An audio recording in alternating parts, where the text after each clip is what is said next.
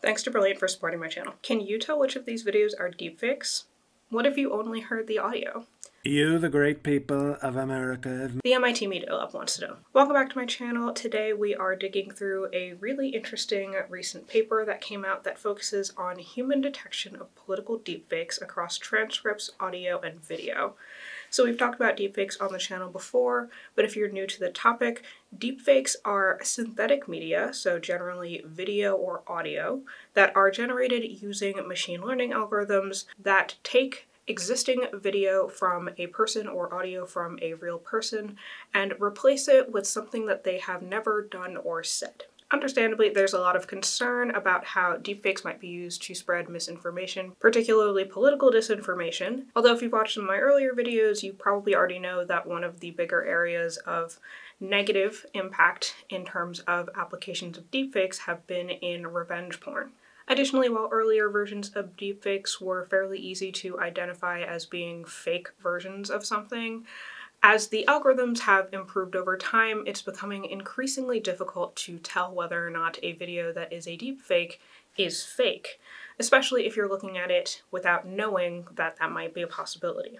One of the easiest examples of this is a TikTok profile that makes deepfake videos of Tom Cruise.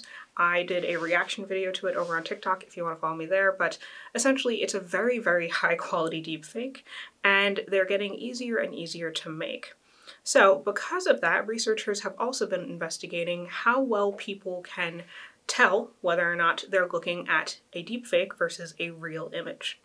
This paper from the MIT Media Lab is one of the latest pieces of research on this topic, and the interesting thing that they're looking at here is how much having transcripts of the video, having audio in the video, and having just the video impact our ability to tell whether or not something is fake. In fact, if you want to test your ability to tell whether or not something is a deepfake, you can go to this website where you will be shown examples of fake and not fake audio, video, and transcripts and be asked to decide whether or not it is fake or real. Getting back to the paper, the study had two main parts.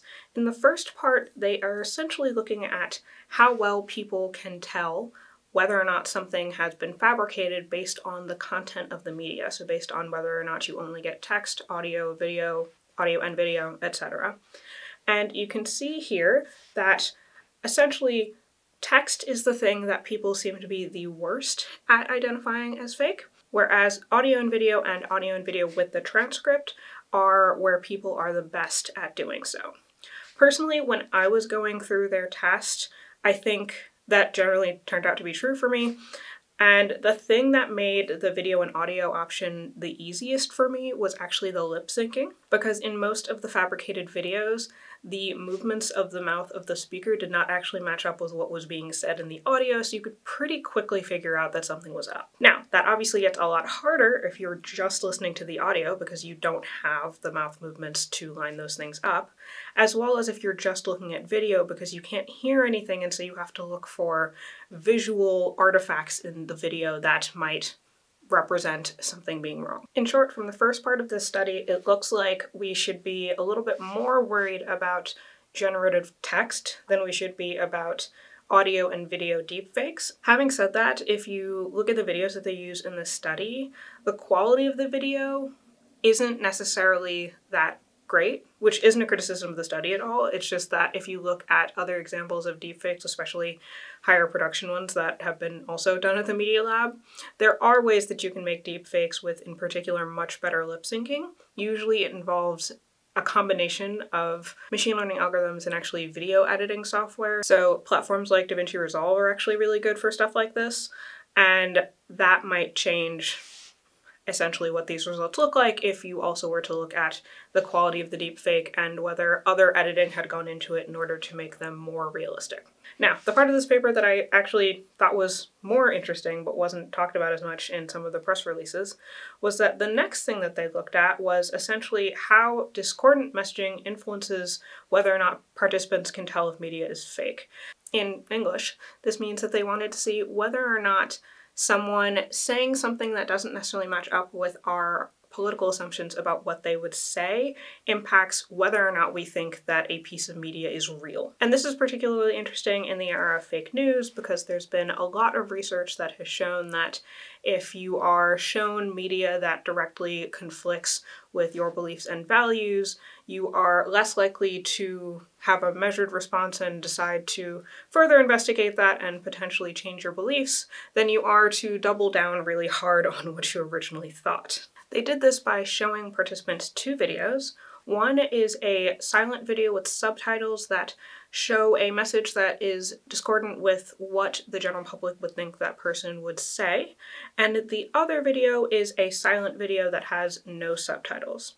And what they found is that participants were 5% less accurate on the video with subtitles than the video without subtitles. In other words, having subtitles that show a message that doesn't match up with what we would expect that person to say makes us less accurate in our ability to identify whether the media is fake or not. Interestingly, it looks like most of the negative effect that we're seeing here is actually on the non-fabricated videos. So the videos that are real, but that show someone saying something that we just wouldn't expect them to. And they didn't find a strong significant difference in their performance on videos that had been fabricated. So if you're interested in developing deepfake detection technologies but aren't sure where to start on your machine learning journey, I would highly recommend checking out Brilliant, who are kindly sponsoring today's video. If you've heard me talk about Brilliant before, then you know that it's an amazing tool for learning STEM built off the principle of active problem solving. Brilliant has an ever-growing catalog of courses in math, science, and computer science that help you learn concepts by working through them yourself in visual, hands-on ways, including courses on algorithms and neural networks. In fact, Brilliant recently updated a bunch of their courses to be even more interactive. Have you ever wanted to learn how computer programming works but were put off by opaque coding language? Brilliant can help you learn how to program without having to dig through the weeds of coding syntax through these fun, interactive challenges. You just shift around these blocks of pseudocode, and then you can get immediate feedback on your results.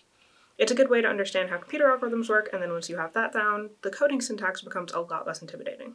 To get started for free, go to brilliant.org/Jordan or visit the link in the description, and the first 200 people will get 20% off the annual premium subscription. You can check out my other videos on deepfakes up here. You can follow me on my various socials down here, and otherwise I will see you all next week. Bye.